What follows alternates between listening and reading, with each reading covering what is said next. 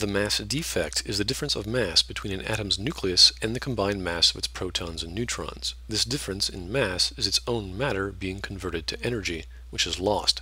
This energy is called nuclear binding energy, which holds the nucleons together in an atom's nucleus. A nucleon is a proton and neutron of an atom found in its nucleus. So, when the atomic mass of an element is different than its combined mass of neutrons and protons, people were wondering why that was. In comes Einstein. His famous equation shows the relationship between matter and energy. So let's take helium-4. This number is found by adding all the isotopes of helium, namely helium-3 and 4, because those two are the only stable atoms. Thus, atomic mass is a weighted average of the element, not the weight of the element. If we take the combined mass of protons and neutrons, we have 2 neutrons plus 2 protons, and we get this.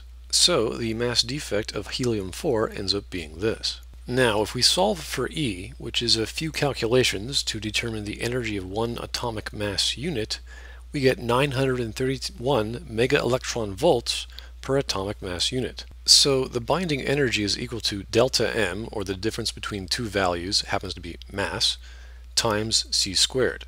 So the mass defect times the energy of the atomic mass unit divided by the number of nucleons gives us our nuclear binding energy.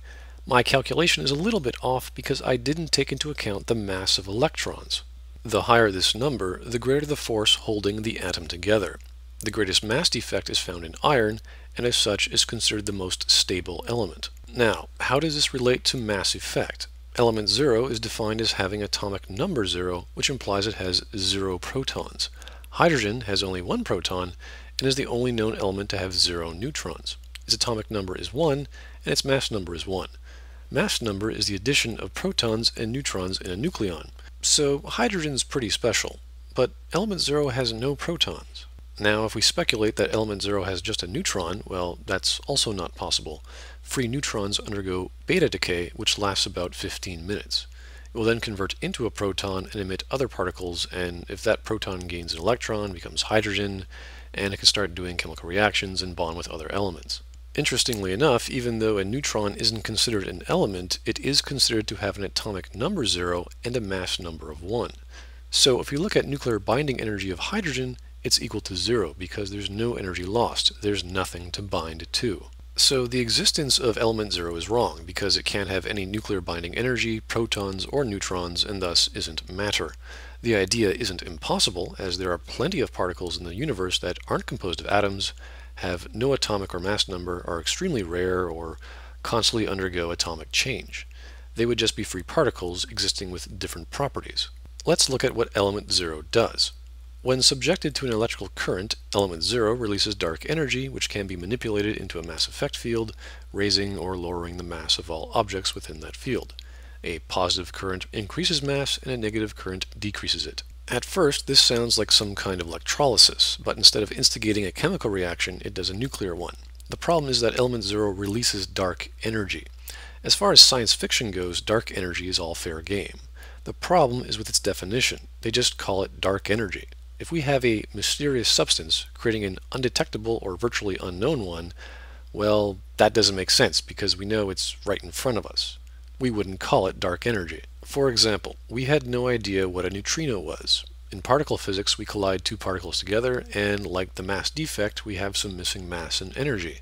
This was a mystery and thus was dark. We simply didn't know. We eventually discovered how to find neutrinos, and thus they were no longer dark. The terms dark matter and dark energy are just placeholders. They have no real physical value. So, if element 0 was a particle discovered or found in dark matter, which happens to involve gravity, and then creates this dark energy called the mass effect, which increases or decreases the acceleration of gravity in the universe, or whatever it does, then this would be much more believable. We know there are loads of particles we don't quite understand, and an element 0 particle, not an atom, would make much more sense. It would also make more sense if element 0 was an actual element with protons and neutrons and highly unstable, but I'm making my description with two unknowns. After all, if fusion reactors exist, there's nothing stopping a writer from talking about creating element 118, an octium, or something beyond that, and speculation as to what is created. The idea that element 0 has a physical form, can be refined, can be made into dust or whatever, is fundamentally false. The only other problem in the description is with FTL, but that's an issue with all of science fiction.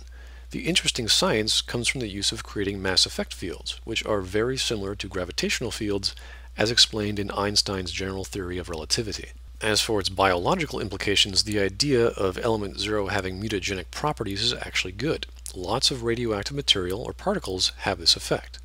The concept that people can manipulate mass effect fields with their minds is also very interesting and not too far-fetched, since our bodies are comprised of neural networks, which are based on sodium and potassium ions.